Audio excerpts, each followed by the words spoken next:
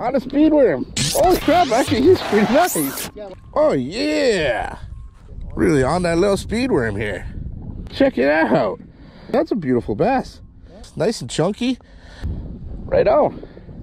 Thanks, buddy. Woo! Whoa! In the heat of the summer, everybody's gonna tell you, you gotta slow things down. Slow.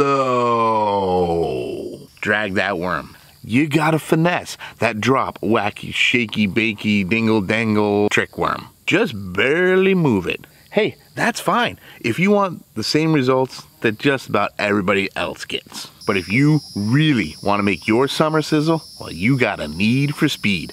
That's right. Today on Captain's Corner, it's all about the speed worm. Oh, and one. Ooh, he feels decent. Speed worm in it. Got him. Speed worm, baby. There it is. On that speed worm. It's on the speed worm, man. It's a bass, though. They're definitely digging this speed worm, though. There is no doubt a rubber worm is one of the all-time greatest bass lures. You'll find a pack of rubber worms in just about every angler's box. From pro to Joe, we all fish worms. If I think about it, my very first bass I ever caught on an artificial was caught on a rubber worm. They just flat out work, and they have for ages. They're incredibly versatile. They come in a number of shapes, sizes, and styles, and they can be fished effectively in a whole variety of situations. And no doubt, hands down, a Texas-rigged rubber worm is a staple when it comes to hot summer fishing. That big, tantalizing profile, slowly dragged in front of a big bass, it's gonna get bit if you actually get it in front of a bass. But today, on Captain's Corner, I'm going to show you a great twist on an old favorite by swimming a speed worm.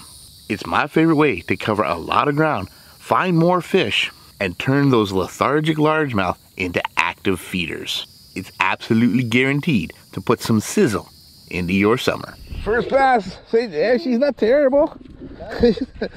First one on a speed worm. Holy crap, actually he's pretty nice. Yeah, one of his big headed ones. He's a lot nicer than I thought he was. Look at that guy. Look how big his head is compared to his body. Oh yeah. Really on that little speed worm here. Check it out. So you know what, that's a beautiful bass. Yeah. He's gonna be close to 3 pounds. Nice and chunky. Right up in the middle of all this grass stuff. That little hole there, you got it. Right on. Skunk is off the boat in a good way. Thanks, buddy. Woo! Whoa! Did you see that? He come right back out. Nice. So what makes a speed worm a speed worm? There's a lot of manufacturers out there that make their own versions of speed worms. A lot of them actually even just call them swimming worms. But the general characteristics are basically the same. The main body of the worm is fairly streamlined. Not a lot of extra ridges or bumps. It's generally a little stiffer and it's not as much action to the body itself. The point to a good speed worm is most, if not all the action, comes from the very end, right there. At the end, you're gonna find a small but very active tail. Some of them have small hook tails. Some of them have boot-shaped paddle tails. And there's even some that have a flat beaver-type tail. But they all have this active little tail end that creates a lot of action, a lot of commotion, and a lot of vibration as you crank it through the water. It's that longer profile with that wild thumping tail end that makes it irresistible to bass, no matter how hot and lethargic they are today.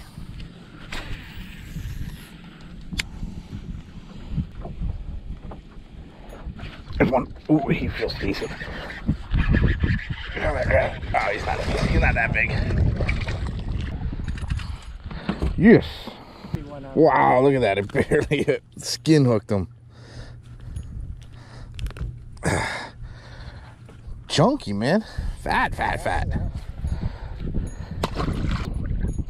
Speed worm in it.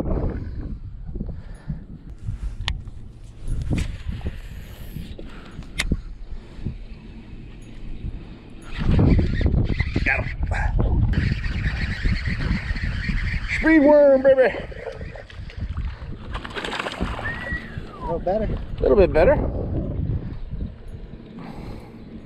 There it is. On that speed worm. In the grass. You might need to put your speed worm back on. Yeah. The beauty of a speed worm has to be in its simplicity. It has got to be one of the easiest methods to fish an artificial lure. If you can cast, you can fish a speed worm. There are several different ways to rig speed worms, but the most common and probably most effective way is a simple Texas rig. A small bullet nose sinker and a 3 or 4/0 extra wide gap hook. That's all you need. It's going to keep it weedless. Simply Texas rig that speed worm, bury the point of the hook, and there you have it. The simplest and most effective way to rig a speed worm. You don't need a ton of weight here. 1/8 of an ounce to 1/4 of an ounce is plenty. Just enough weight to give you good distance on your cast and enough to drag that bait down to the bottom, but also light enough to allow you to still be able to burn that bait across the surface when you want to. I always peg my weights when I'm fishing speed worms. With other methods of fishing worms, a free sliding weight can be pretty effective. But with a speed worm, it's not going to allow it to have the action that you truly want. Speed worms aren't really designed to have a nice flowing little fall. They require a little bit of speed and movement to get that tail to move. So by pegging that weight directly to the top of that worm, it's going to drag that worm down as it sinks and getting that tail really moving, making it just as effective on the drop as it is on a steady crank. Simply cast it out, let it sink, and slowly and steadily crank that worm back in. Much like working a spinnerbait. You can alter your retrieve. You can pause it and let it drop. Twitch it up to give it that little extra burst, or even hopping it along steadily. But consistently moving that bait is key to keep that tail pumping and calling out those bass. Now you can cover a ton of water quickly and efficiently. Target grass, pads, stumps, and laydowns, and even open water. Work it steadily through that cover, feeling it tick through the grass, feeling it bump off of pads and stumps, but waiting for that thump of a bass chomping down as it goes by.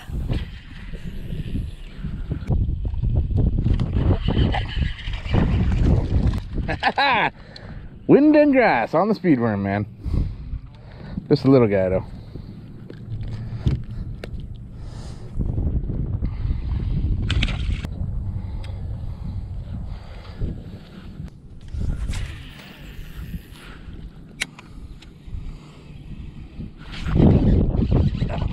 Yeah. No, I think he just had a bunch of grass with him.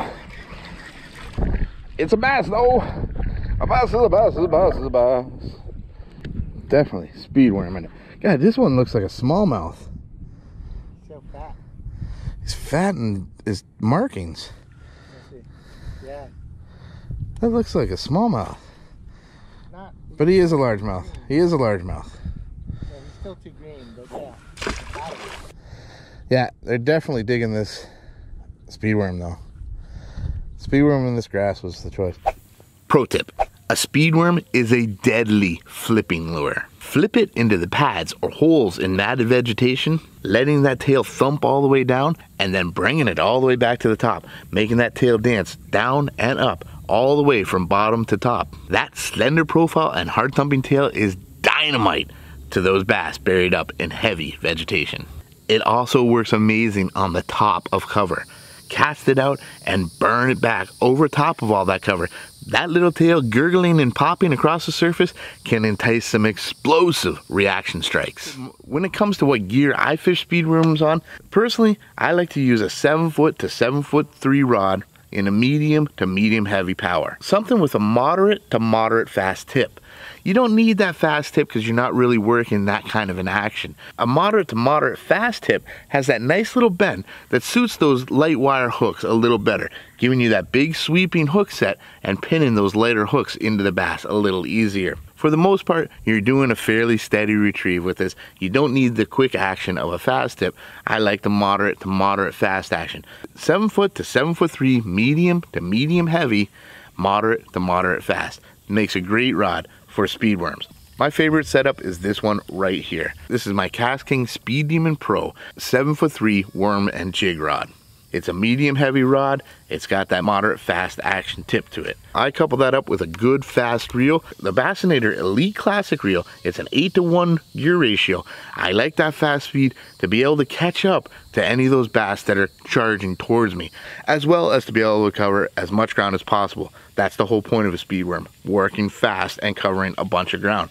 The faster I can get it back to me in the boat, the faster I can fire it out and make my next cast. I pretty much stick to straight braid, about a 30 to 40 pound braid. I don't need to go any lighter. You're typically going to be throwing these in and around cover, so I like to know that I have the strength behind my braid to be able to pull that lure and my bass out of that cover if it gets wrapped up in it. But that's just it, guys. When it's hot in the summertime like this, the bass don't move as much. It can be a long day of slowly dragging worms to find each one.